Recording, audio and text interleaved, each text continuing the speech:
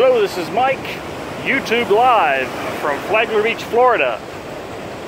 We just had a hurricane here about a week ago, 8 days ago. And I want to show you some of the beach erosion that happened here during this. These sand dunes are eroded away.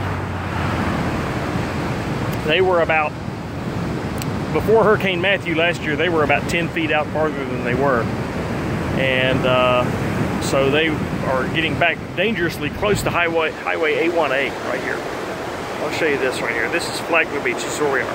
Flagler Beach, Florida. That's the location that we're in right now. So right now we're looking out at the ocean. It's hot tide. It's high tide, or it has been high tide recently within the past few hours. And I'll show you how much of the beach went away here with this. We're going to walk down these steps right here.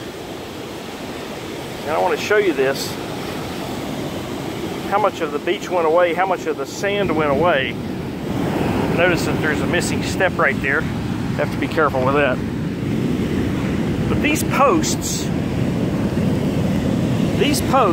8 days ago, before the hurricane, were barely visible, with only about that much of the post being out of the sand.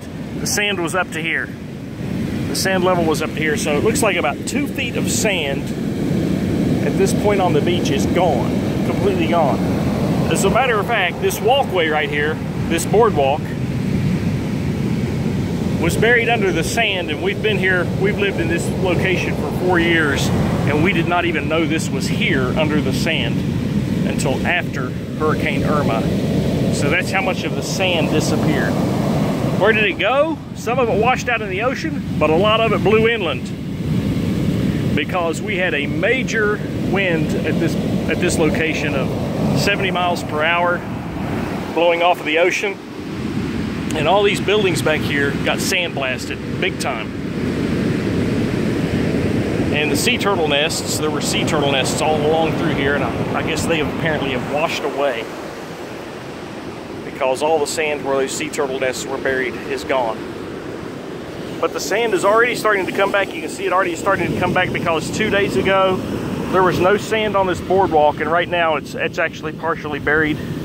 So it's amazing to see how the beach changes daily.